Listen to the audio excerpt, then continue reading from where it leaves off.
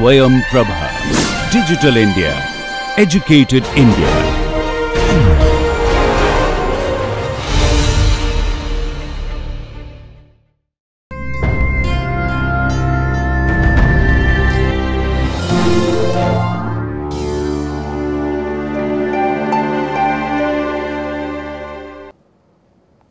Hello everyone, welcome to the course on medical biomaterials.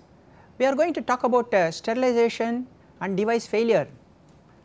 Sterilizing a material is very important, whether it is for a short duration like your catheter or medium duration like cardiovascular stents or even total knee replacement joints and so on actually.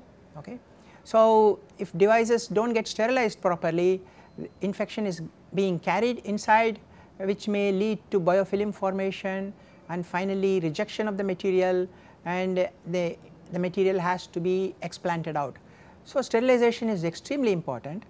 Then we are talking about a biomaterial which is made up of metal or a polymer or a ceramic. So, we cannot follow the same sterilization procedure because a polymer might not be able to withstand very high temperatures, whereas metal will be able to withstand high temperatures. So, we need to have different strategies. So, we are going to look at some of those in this particular class. So, sterilization of implants. So, materials implanted in the body or human or an animal must be sterile to prevent infection, which can lead to serious illness or death to the host, number one. Number two, if we are using expensive instruments, we do not want to throw them out. So, we would like to use them, recycle them. So, we need to sterilize. So, whereas if it is very cheap instruments like your catheters or even your syringes or needles, it can be disposed, but very expensive instruments of course you need to sterilize. Okay, these two are good references to have a look at if you are looking at materials in medicine and issues related to sterilization. Have a look at these two. Okay, so we need to have a validated process because every time we cannot use an ad hoc sterilization procedure. So, it has to be repeated, it should be rendered a product free of all forms of viable microorganism. Okay. So, sterilization has to be a validated process. Disinfection on the other hand is destruction of pathogenic and other kinds of microorganisms by thermal or chemical means. Okay. So, it destroys most recognized pathogenic microorganism, but not necessarily all microbial forms like spores, because spores may be able to last longer and they may be able to withstand high temperature. So, it might kill many, but not completely. Okay. So, it depends upon the threshold, the lower limit. So, if you look at categories of medical devices, one is called the critical, semi-critical, non-critical. What is this critical? Like sterile tissue or vascular systems, surgical instruments, cardiac, urinary catheters, implants, they are supposed to be critical systems, whereas semi-critical materials which are in contact with the mucous membranes or non-intact skin like endoscopes, respiratory therapy, anesthetic equipments, diaphragm rings, and then non-critical will be mostly bedpans, blood pressure cuffs, crutches. So, they just come temporarily in contact and generally it will not be in contact with the body fluids much. So, they can be called non-critical. So, the critical is that which is going to be in contact with the body fluids, may be kept inside the human system. Okay, that is the critical one. So, there is something called sterility assurance level. This is the generally accepted minimum sterility for implants. Generally, it is called a probability of 10 power minus 6. That means 1 in a million that the implant will remain non-sterile, 1 in a million. Okay. So, there is still possibility of 1 in a million. So, if a hospital conducts 1 million surgeries, if you are following this SAL, sterility assurance level, then the chances are there could be 1 in a million which will not have a sterile biomaterial. So, how do you determine this sterility assurance? So, we determine the number of viable microorganisms on an implant before sterilization. Okay. That means you take 10 or 30 samples, then we shake it, sonicate, wash off the microorganisms from the implant into the fluid, then determine the colony count, it is called number of colony, by growing them in agar, incubating it over 24 hours. These are very standard procedures.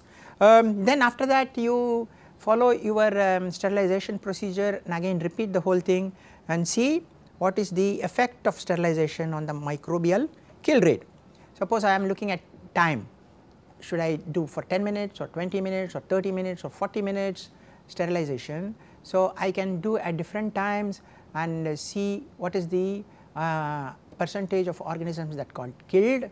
So, I plot a graph and then from there I decide what should be the time necessary for me to do the sterilization process. Okay. So, that is optimizing with respect to time. Same thing we can do with temperature also. Suppose I want to think about should I use 80 degrees, 90 degrees, 100 degrees. So, I can do the sterilization at various temperatures and then see what is the killing rate and then decide on what should be my optimum temperature. Okay. The easiest is steam sterilization. This is the oldest method, safest method, it is very cheap. That means we do it for about 15 to 30 minutes, 15 psi. So, we can reach about 120 degrees. It kills microorganisms by destroying metabolic and structural components essential for the replication. So, advantages, they are very efficient, fast, simple, no, it does not leave any toxic residues. Disadvantages, of course, we cannot use it for packaging material, we cannot use it for polymers, adhesives, materials which may melt or soften. That means if Tg is less than 121, then the material will get deformed if I raise the temperature to 121 C. If it is a hydrophilic material, it may absorb moisture. If it is a biodegradable or decomposing material like polyesters, then steam sterilization is not a good method. But it is the cheapest and it has been, of course, we cannot do very prolonged heating because the moisture of the steam sterilization process may damage the material. So, we may have to go to chemical sterilization, radiation sterilization, which can be done on heat sensitive or moisture sensitive materials. Okay, they are slightly more expensive. Radiation, what do you do? We use cobalt 60 gamma rays. So, it produces ionizing radiation of cobalt 60 isotope source. Okay. Then the dose, sufficient dose is focused on the material, then the material becomes sterile. Okay. That is called the radiation approach. Another approach is ethylene oxide. This also has been there for a long time. Ethylene oxide is a gas. Okay. It disrupts the DNA and it can be used for all materials. Of course, it takes long time, precondition, temperature, humidity, aeration is a problem.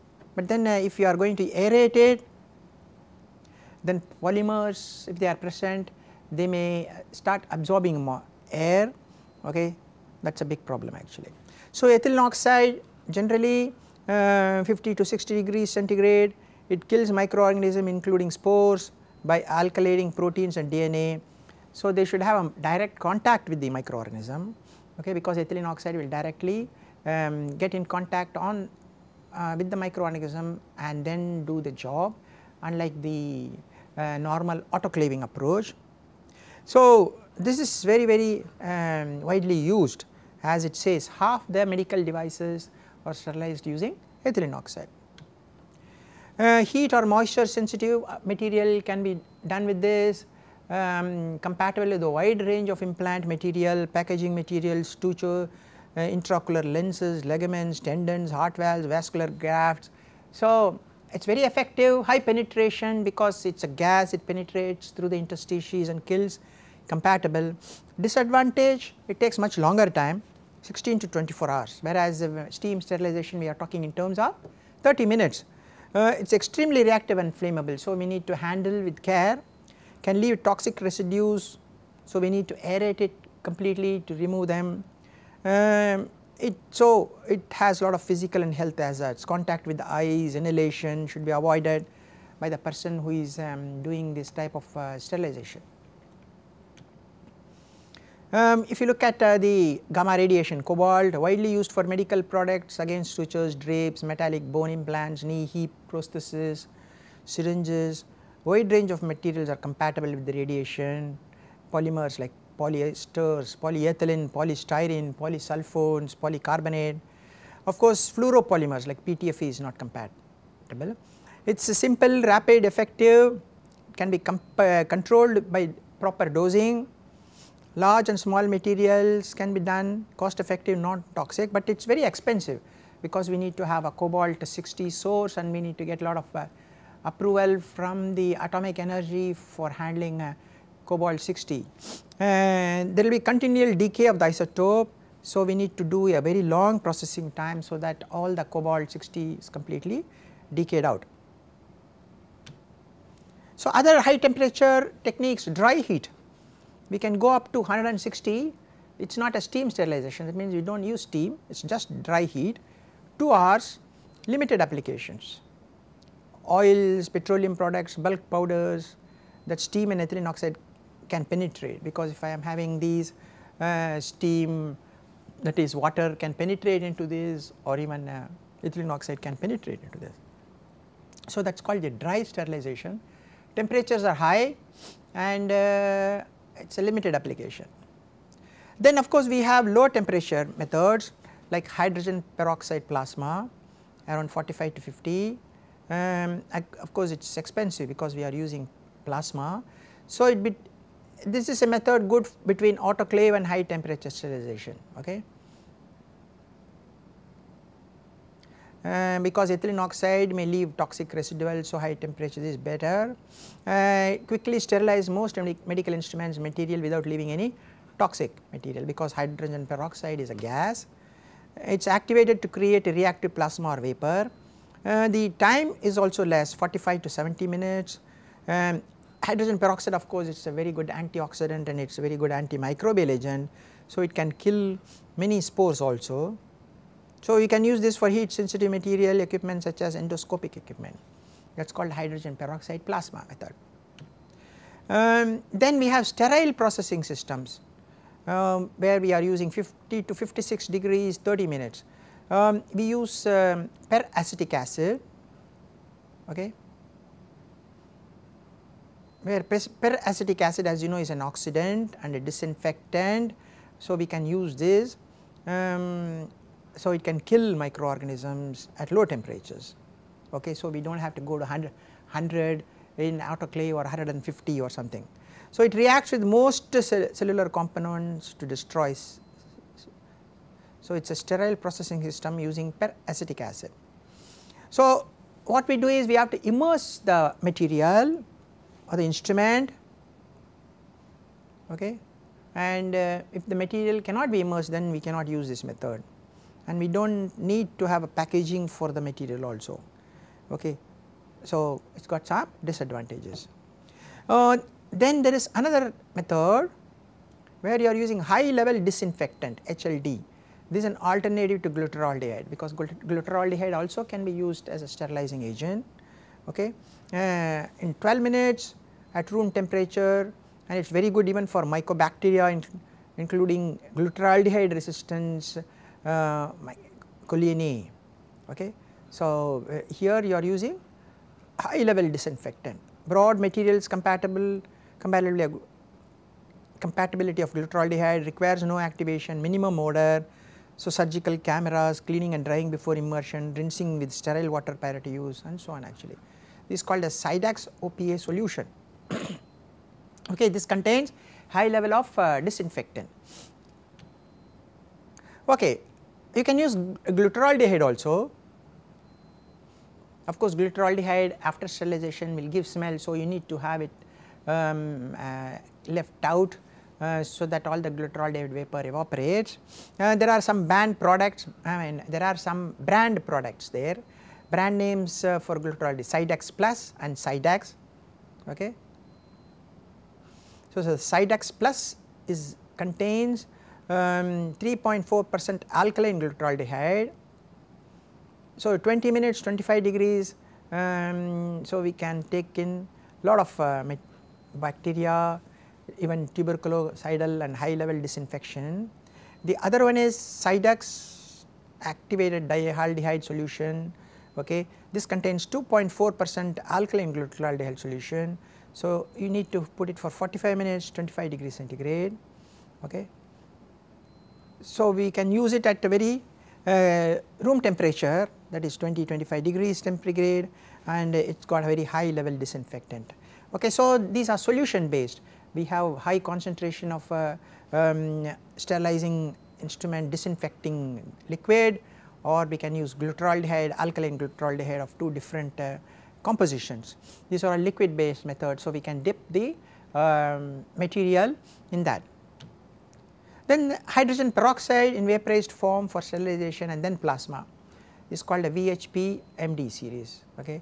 Cycle time is 2 hours, operating temperature 30 to 40 degrees centigrade. So we use hydrogen peroxide, and as you know, hydrogen peroxide is a very good antioxidant, so it can kill. And then we use plasma, okay, radio frequency energy. It is very expensive. It of course takes care between steam sterilization and ethylene oxide gas sterilization.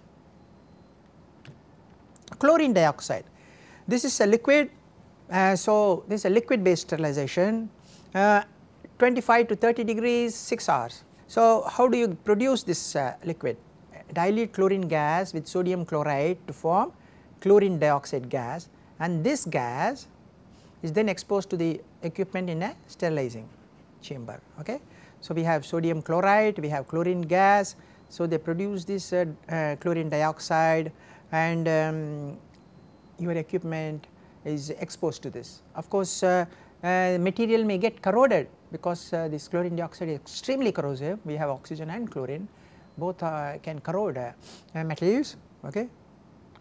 Pre-humidification of chlorine dioxide is also required. So that means we need to add little bit of moisture into them. So lot of different methods. Of course, ozone. Ozone, as you know, is a very good oxidant, so it can also sterilize. It destroys organic and inorganic matters. Generally 60 minutes. It is also very corrosive. It may damage moisture sensitive equipment. It penetrates membrane cells, causing them to explode. Okay.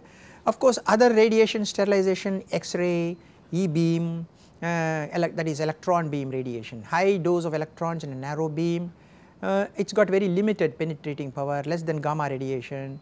Of course, the radiation can change the properties of the material, especially plastic. They may lose some of their mechanical properties, okay, even optical properties.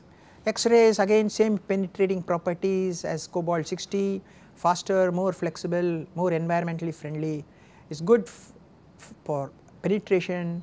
It also helps in thoroughly treating the surface and interior of a product. Okay. So large number of methods we saw. We have the steam, we have the dry heat, then we have the ethylene oxide, which is widely used, and then we have different types of liquids. Okay. Glutaraldehyde, chlorine dioxide, okay, hydrogen peroxide, then disinfectant, high concentration of disinfectant, where the material is dipped in, and so on. But of course, the ethylene oxide takes care of 50% of the biomaterials that needs to be okay, sterilized. The steam sterilization is cheap method that takes care of many of these products. Of course, that is not very suitable if the material is heat sensitive or it starts absorbing moisture, then we may have to go for glutaraldehyde, other type of methods. Of course, the smell of glutaraldehyde has to go, so it has to be left open for a long time, and so on. So different methods are being practiced in the area of biomaterial, because material before implanted into human or animals needs to be completely sterilized. It should be free from bacterial infection. Okay, so device failures, devices fail. Many reasons are there for the failure of devices. Okay, we saw some of them during the course of our lectures, and they could lead to either debilitating effect or very serious even death. There have been many examples of device related deaths as well as permanent damage to the human. Poor sterilization, of course we saw that if the sterilization is poor and you have a bacteria entering this the human system, it could lead into biofilm formation, infection, inflammation, finally rejection of the material. Failure of electronic controlled instruments. Nowadays a lot of electronics is being used, your pacemakers, you have left assisted ventricular devices, okay, artificial heart, so many devices, and nowadays defibrillator, they all have some electronics into it, there will be some controls, okay. Failure of these electronics, that could be one problem. Mechanical failures, like we use catheters, we use sutures, they just break and the internal fluid may pop out, or infection, bacteria may go inside. If you are using a urinary catheter and it breaks because of mechanical, you are going to have a lot of body fluids getting mixed up, okay. That is the mechanical failure. And of course diaphragm valves can have mechanical failure, and so on. Actually your vascular grafts can have mechanical failure, your dental implants can have mechanical failure, your orthodontic materials can have mechanical failure. Mechanical failure could include the stress related, or it could be compression related, or and so on actually. Environmental stress cracking, bimetallic corrosion, stress corrosion. Metals have one big problem, the corrosion, different types of corrosion, bimetallic corrosion, stress corrosion, heterogeneous distribution of elements corrosion, and so on actually, because the body fluids contain lot of inorganic salts, pH conditions are very acidic, so they are all very easy to get corroded.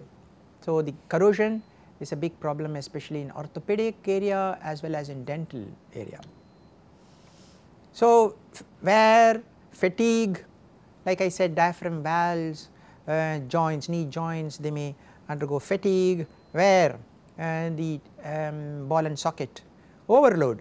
So you are putting too much load, so the materials could break or crumble or crack because of overload. Stress shielding. So we have stainless steel or titanium implants going parallel to the bone, so most of the load is taken by these metals, so there is a lot of the bone loses its the load carrying capacity, so stress shielding can happen. Biodegradation. So if you have polymers, they may start degrading because we have enzymes like lipase, esterase inside the body, which may slowly degrade. Of course we have oxygen also, so there could be oxidation taking place, so polymeric material may start degrading. So that is issue. Once it starts slowly degrading, you may lose its mechanical strength, it may lose other properties. Absence of osseointegration. So if you have material which do not integrate, so they will remain separately from rest of the surrounding, of course it may they may loosen out. This can happen in teeth, this can happen in the orthopedic area. So loosening of joints because they do not integrate with the surrounding tissues. Infection, biofilm formation. This is a very serious problem because of poor sterilization or because of practices. Bacteria may enter which may get multiplied, it may get attached on the surface of the polymers and lead to biofilm formation, infection, rejection. We studied a lot, and the early rejection of a biomaterial, the first few days, a week, is predominantly because of this biofilm and infection. Okay. That is why generally large amount of antibiotics are given to the patient to prevent bacterial infection and biofilm formation. Okay. Monomer additive leakage, okay, this is also very common. Dental acrylic acid leakage is a problem. Rest of the body you can have the polymeric plasticizers and other material which may be leaking out. So, that could be toxic to the person actually, like additives. Of course, even metal on metal interaction or wear could lead to release of metal debris, okay, which could be toxic. Sometimes patients have nickel toxicity or cobalt toxicity and so on actually. So, that is the metal ion leakage, especially that is a problem in artificial knee joints. Okay, so a lot of issues are there because of which biomaterial can fail. So, one needs to consider all these aspects, okay, when you are designing a biomaterial, be it metal, be it a polymer, be it a blend or be it a ceramic. And of course, dangerous defective medical devices, faulty surgical instruments, implants, pacemakers, prostheses and so on. You can have a look at this website. It shows you some real examples of a list of recalls of medical devices by various companies because of the faulty designs. It is very interesting to read some of these problems. Okay. So, FDA also had observed many device failures, recent medical device failures, and they have listed them like inadequate sterilization. As you can see, sterilization, bacterial infection is the most important. Inadequate sterilization for an orthopedic surgery tool, rust in an injection, ventilators with defective components, infant resuscitators with assembly error. So, if you have multiple parts which needs to be assembled, there could be assembly error, guide wire with flaking coating. So, we have metal guide wires, we may coat it with oxides to prevent corrosion, okay. Then those could be flaking out. Tracheal tube that kinks, you know, tracheal tube should not kink, because if it starts kinking, the area for the liquid to flow decreases, so the liquid might not flow at all. Unclear labeling, okay, that is another problem. If the label is not clear, which can lead to a surgeon making a mistake, okay, either putting it in the wrong direction or the wrong product, okay. So, these are some device failures that FDA had observed, okay, in their recent, okay, and this you can see it from this particular website. Again, it is very interesting to have a look at them. Okay. So, let us conclude on this course, the 20 hours course on medical biomaterials. We have had about 40 lectures, we have covered a lot in the past 40 lectures. So, the biomaterial is any substance, synthetic or natural, or combination of this, okay, used for some time or for a very long time inside the human body. It could be a part of the human body, it treats, augments, diagnoses or replaces. Diagnosis means it could be a biosensor or something, or replace any of the tissue, okay, or organ or function of the body, that is called a biomaterial. That is how it has been defined. Of course, a drug is not a biomaterial, whereas if you have a drug delivery system, the polymeric system which is carrying the drug, that is a biomaterial. Okay. So, we have been spending a lot on this particular topic in the past 40 lectures. Okay. So, we looked at metals, polymers, synthetic polymers, different types of synthetic polymers, natural polymers, polysaccharides, proteins. Then we looked at blends, that is polymer combination. Then we looked at inorganic materials, ceramics, calcium phosphate, calcium sulphate, okay, alumina, then the silicates, glass, that is silica glass. Then we looked at composites, combination of carbon reinforced polymers, okay, metal and glass impregnated polymers and so on. Okay. So, we looked at large number of these. Then we looked at the morphologies, different types of morphologies. We also had some demonstrations of experiments, how to prepare beads, how to prepare nanoparticles, how to prepare films, how to prepare electrospin fabrics, okay, how to prepare polymer gels. So, different morphologies we saw experimentally. Then surface modification using a dip coating method, using spinning method, how to modify a polymer surface or a metal surface. So, we can have antibiotic or antibacterial material coated on surfaces. So, again we looked at it experimentally as a demonstration. Okay.